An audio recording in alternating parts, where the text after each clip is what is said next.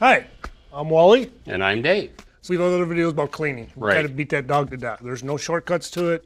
It's got to be white to weld to it. Now, in some instances, you might be able to mitigate some cleaning. So, and this is one scenario. There'll be all kinds of scenarios you run into like this. This could be an existing vent. Maybe the building owner is going to install a new one or put a new hood on it. It could be any number of scenarios we run into on a roof like this. Right.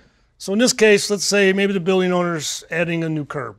Well, none of the duct work's in here yet, so you come up, you got to flash it. Okay? Right. This might be an instance where maybe I can remove this curb, get it out of my way, and flash this. Now, some people may just come and start cleaning all the way around this. Right? Ooh, that's a lot of time. A lot of cleaning, and maybe the roof is older. Right. Maybe you have a hard time welding to the top side of it. Right. Now you walk off the roof second guessing, man, did I get that Is flash? it right? Yeah. And where am I going to get that call for the next rainstorm? So you want to kind of walk through what we're going to go over here. Another way to do this where you're pretty sure you've got a good weld on this. What we're going to do here is we're going to put a new curb on, as you can see.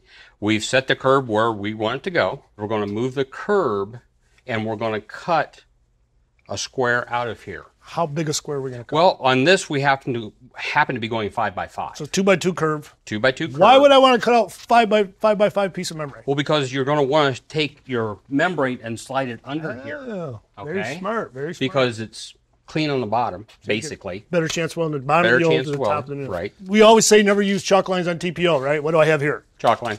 The reason being we want to be able so that everybody can see it in the Right. audience. Even though it's dirty, it'd be tough to see. So I got a blue line here, which is exactly what, 5 feet? Yep.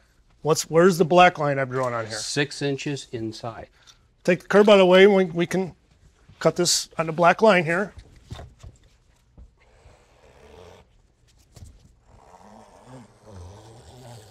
When Wally's done, we're going to take this and basically throw it away. All right, now we take the new membrane and we slide it underneath. We want to fold it, try not to get it dirty.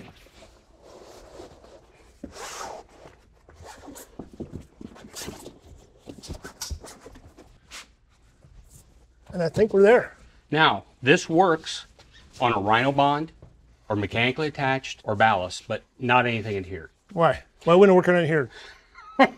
Because it's glued down. The piece that we pulled out, we're going to start, now you're replacing insulation. Right. So now we're going to reset our curb.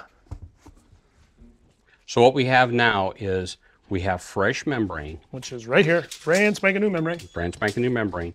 We have basically fresh membrane on the bottom side of our original roof. Because it really hasn't been exposed to the elements. Hope not. Anyway. No dirt, no UV, so on and so forth. So by going underneath, we have two things. We can now just take a cleaner on a rag, just maybe a light wipe. Light wipe. Do a weld old to new, so it's old gray to new white. All right. We're going to do our base attachment around our curb, 12 inches on center. So good. Now, would I need base attachment out here? No, because we're actually welding to a sheet that's already mechanically attached. So we don't need new fasteners. We do need base attachment. Now we can flash out onto the new white sheet. Correct. Corners, I have something good to go to. Yep. So I guess we could back up. This is an existing curb. You could do the same thing, but you're going to have to cut the membrane and slip it around. Yeah. A little more difficult. So like I think you said earlier, if this is right about or this is an existing mechanically attached, it might fall. You might be able to pull some screws and then slip that up under there and reinstall the screws. Yeah. And worst case scenario, if you may have to make some slits in these corners, and you might have to put a patch on top.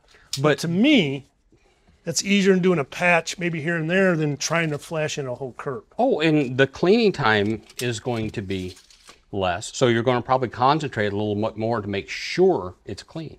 Love it. So check out our other videos at gaf.com/roofingitright.